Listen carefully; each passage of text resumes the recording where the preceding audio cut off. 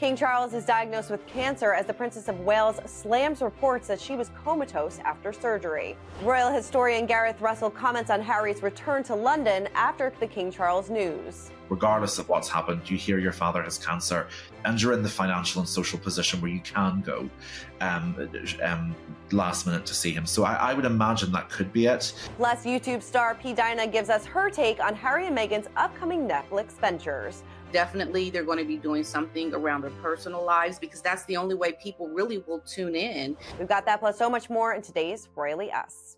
Hey everyone, I'm Christina and that's Christine, and welcome to Royally Us. And wow, Christine, this was not the news we expected this week. No, absolutely not. I really thought that the health news we had a few weeks ago was going to be the most dramatic thing we would talk about. And here we are less than 2 weeks later with a huge, dramatic turn of events.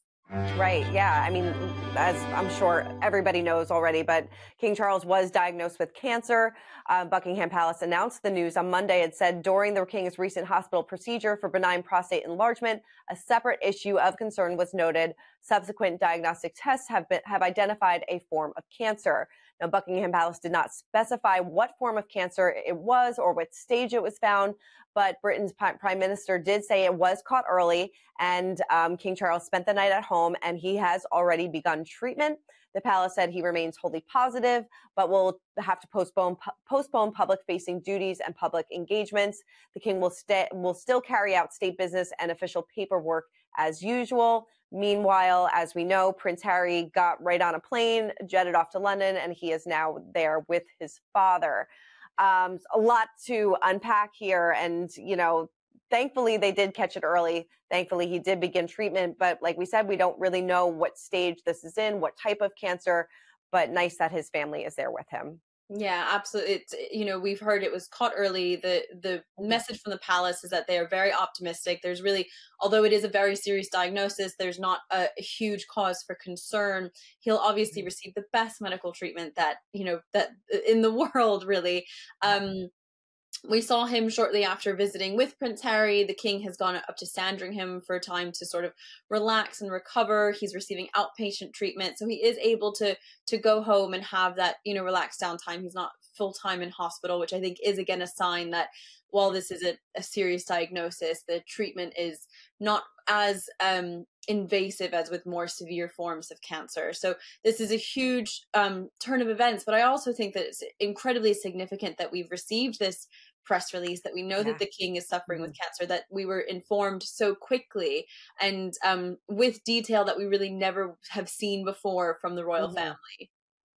Right. No, you make an interesting point, but I was also thinking maybe if it wasn't as severe as maybe we think, maybe they could tell us that, because then, all this speculation then happens, being like, did Harry get on the plane because it was so severe, I think we can sort of get into roundabouts where it's sort of like, well, would they tell us if it was that severe? Would Harry come if it wasn't that serious? Yes. Or they're telling us that the king, and I mean, the king he was at church on Sunday.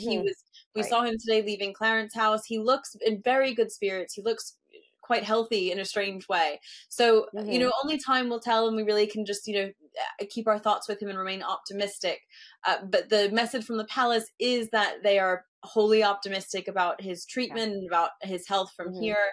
But again, yes, we can definitely get caught up in sort of circles saying, but then this happened. Does that mean it's actually bad? But then this happened. Does that mean it's not that bad?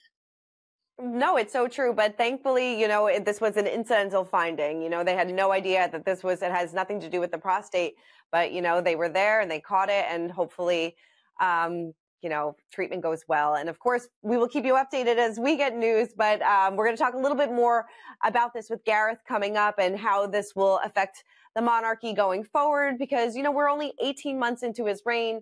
Princess Kate is just coming off of her own surgery. So we're only 2 months, not even 2 months into this year, and we're already dealing with a lot of health crisis within the monarchy.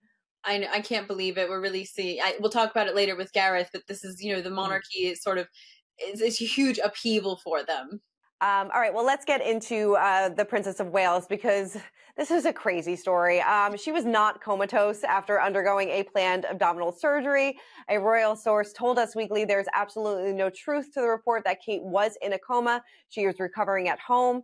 She underwent, like we know, a medical procedure before journalist Concha Calleja falsely claimed on the Spanish news program Fiesta that the princess was in a coma after complications. This comes after Prince William is headed back to work, and he undertook a mourning of investors on behalf of his father, King Charles. And he did this on Wednesday. So the event saw Prince William reward members of the public and other prominent people with honors that are awarded at New Year or to mark the monarch's birthday. It just shows how quickly rumors can spread because, this journalist obviously put out what she thought was proper information, and it just catches like wildfire. It's unbelievable. I mean, it shows how fast the rumors and the misinformation can spread and how quickly people can buy into it, but also how much frenzy there is. There's so much speculation right now about the Princess of Wales's health, now the King's health. People are just guessing. Everyone is suddenly a medical expert. Right. No, it's so true. Have to take a step back and sort of listen to the press releases and the information we're being given directly from the palace. It's so true. It is. Well, in the midst of all this, Prince Edward said that he was the latest royal to take a break from royal duties. The Telegraph reported on January 31st that he is taking a brief hiatus after completing his overseas trips to Commonwealth countries South Africa and British territory St. Helena earlier this month. Now, during the trip, he said hello to the same 192-year-old tortoise his late mother, Queen Elizabeth, met during her 1947 visit as a princess. That's quite the accomplishment. His next appearance won't be until February 8th. It's not a big break. It's just like a week and a half. But I feel like this also caught on like wildfire too, because you're allowed to take a week vacation. Especially after it was a long tour. It was a solo tour, which is sort of difficult to do yourself. All the attention is on you in a sense, although it wasn't a hugely publicized tour. But I think what this is really highlighting is when you look at the court circular, you see which working royals are out working right now. It's literally just Princess Anne, and so perhaps they wanted some explanation for why the Duke of Edinburgh wasn't working this, some sort of filler is, he's taking a bit of a break after his tour, which is totally fair, but definitely a sign of this slimmed down monarchy. And is this the best decision? Right, and which we have talked about several times, but Princess Anne, hardest working royal. I feel like her calendar is always jam-packed. Well, all right, well, let's break down the royal rules, and joining us now is royal historian Gareth Russell. Well, Gareth, it is great to see you as always. So let's get right into it. What was your reaction when you heard the news of King Charles? Well, obviously, as with anyone with a cancer diagnosis, there's sadness for them, for their family.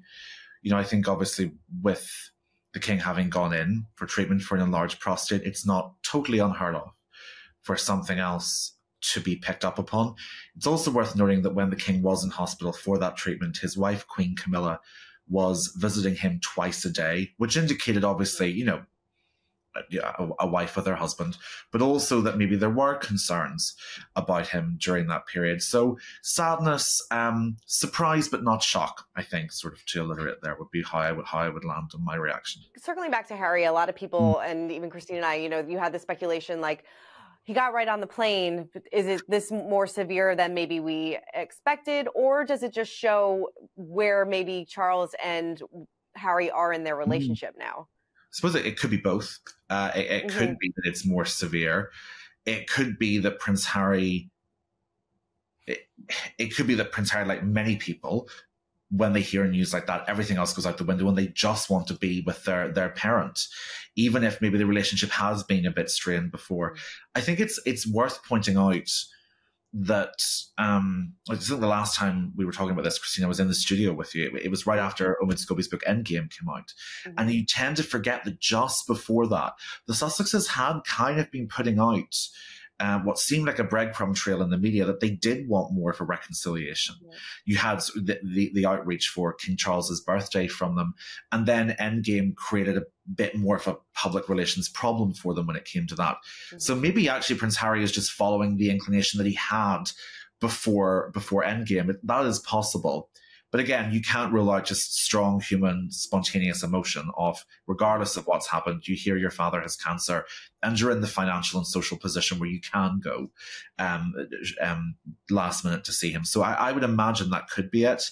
But all the statements coming from the palace about the severity of the king's condition is that, like any cancer, it has to be taken seriously, but that the king is immensely grateful and relieved to the medical staff for having spotted it so soon. So we'll see. That still remains to be confirmed. What does this mean for the monarchy going forward? And I'm really specifically thinking about this slimmed down monarchy that King Charles has created. Yeah, what a great question, Christine. So the slimmed down monarchy is something that really needs to be set in context, and I think it's a really useful starting point for this discussion. Princess Anne gave an interview to Canadian television last year where she said, look, it was when this conversation started, you have to remember how big the royal family was. So when the initial conversation started about a slimmed down monarchy, it was the year 2000. And at that point, the Queen Mother and Princess Margaret were still alive. That's how long ago we're talking. And you had a monarch and her spouse, her 4 children, her mother, her sister, and 4 of her cousins, I believe. The Duke and Duchess of Kent, Duke and Duchess of Gloucester. Sorry, 5, 6 working cousins. Sorry, I went up a number there. So you had a very large amount of working royals at that time. And it was assumed that there would be a kind of natural slimming. Obviously, the Queen Mother and Princess Margaret died. Old age would come to us all. All right. Well, Gareth always has such great insight into literally everything. All right. Well, let's spill some royalty. And joining us now is P. Dinah. She is a YouTube star and talks all about the royals on her channel. So we wanted to get her to spill the tea on what's going on with Harry and Meghan. Take a look. There's a new book that is coming out saying, as we know, that Meghan has kind of been the catalyst for the brothers' bitter fallout, but a new report actually claims that they were already at odds over their differing approaches to charity work. So an explosive piece was just published by the Times of London, and it cites several palace sources who say the siblings squabbled over the best way to address the conservation of African wildlife. They said they are both very passionate about saving protected species, but didn't always share the same view about how to run projects in Africa. So I'd love to get your take on this, and if you feel like this maybe was the start of their feud and it just kind of snowballed from there. Yeah, I think that is going to always be something that happens with family brothers working together. You're going to always have issues where we don't agree on things, but I think they would have worked it out. They would have come to an agreement had the marriage not been the influence to, I think, more strife between the brothers. I think it's just been perpetuated by the wife and her agenda. I believe she has an agenda, and Harry's trying to follow that agenda, and that component makes it a lot more difficult. So I think they would have worked it out, and I don't see that they, having issues prior, before the marriage or, before it became public, that would have been a big issue for them, because they've had, issues growing up that they've always managed to work out. I think it's just compounded things with Harry and his marriage right now. So, and that's going to make it a lot harder because you have a third person involved in, well, actually 4 if you count the wife of William. So it's just one of those things where you look at the issues and it's going to be hard to work out because of the other elements, the other people in the relationship now, the wives. The brothers could have managed this a lot easier by themselves, but they're married now. So. Yeah. Christine, you agree? Yeah, I do agree that we know that there's always been little sibling squabbles between them, disagreements that I think is normal between brothers, siblings, especially when you work in really close proximity to each other. But there was sort of a larger catalyst. It was these big life changes, getting married, having children, that really, sent them into, fully opposite directions where they almost clearly can't be in the same room together. So while, I agree that they had these there were issues bubbling under the surface, but I think they probably could have been smoothed over very easily if we hadn't had these massive, relationship changes, these life changes that were the catalyst for a bigger fallout.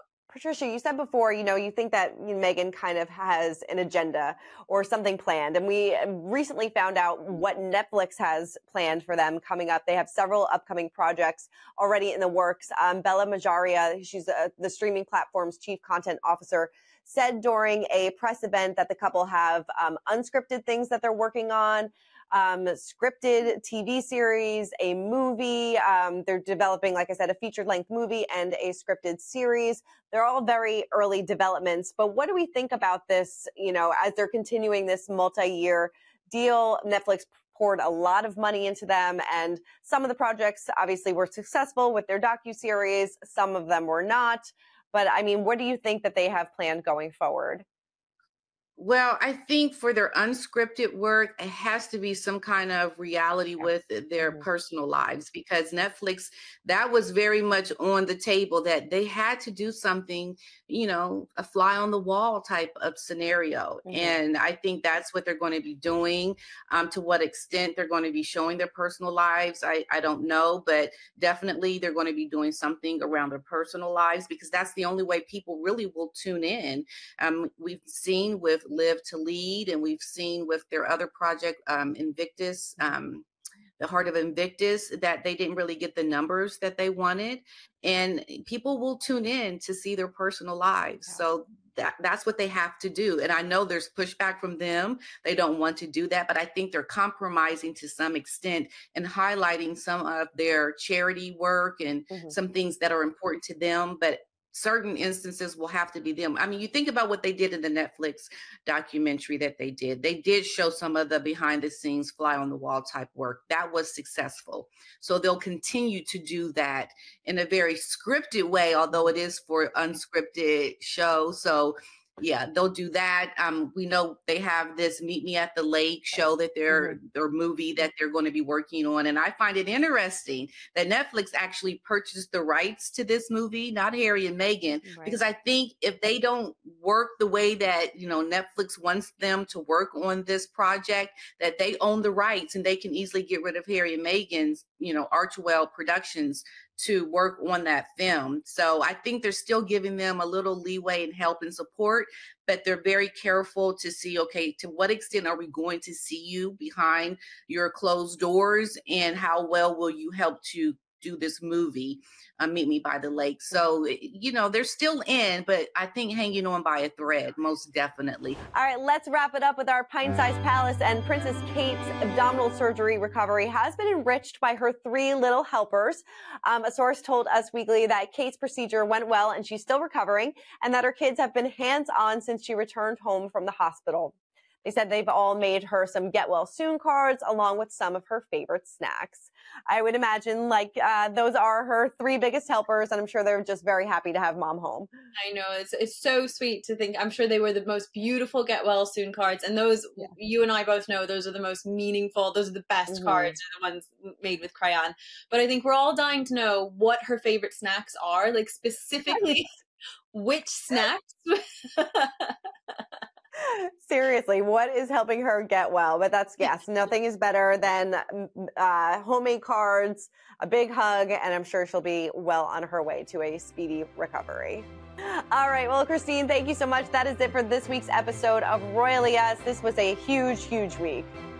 I mean, hopefully next week we don't have quite so much historical, you know, dramatic news to report on. Seriously, definitely. All right. Well, in the meantime, keep commenting, keep subscribing, and we'll see you next week. For more news content and exclusive interviews, make sure to hit the sub, like, and bell button down below and visit usmagazine.com.